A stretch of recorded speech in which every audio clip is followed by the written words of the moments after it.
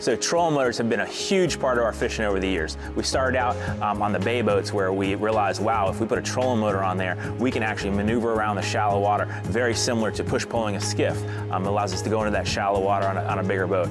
And that was a game changer for us. And we started fishing the bay boat in areas where I never thought we could.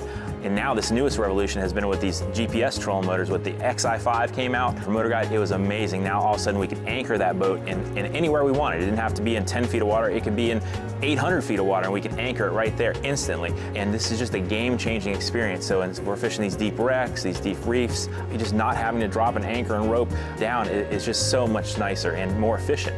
We can bounce spot to spot just instantly. So now guys are starting to realize, wow, I'm not limited to a bay boat on this. I want them on my bigger boat, my center console, my offshore boat. So the shaft length was the variable now. Motor Guide came out with a 72-inch shaft that'll fit these center console boats.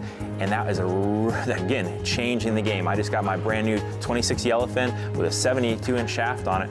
And now I'm able to take that boat out there offshore and deep drop in 600 feet of water, anchoring just instantly, or going out to the underwater humps. And instead of having to drift all the time and just rely on that 4 or 5 mile an hour current from the Gulf Stream, I can just push a button and stop and anchor instantly for as long as I want to, catch some tuners or whatever like that, and then just move on. So it's really just changing the game, allowing center console boats and offshore boats to have the benefit of that GPS trolling motor, and they can use that trolling motor to navigate shallow water as well.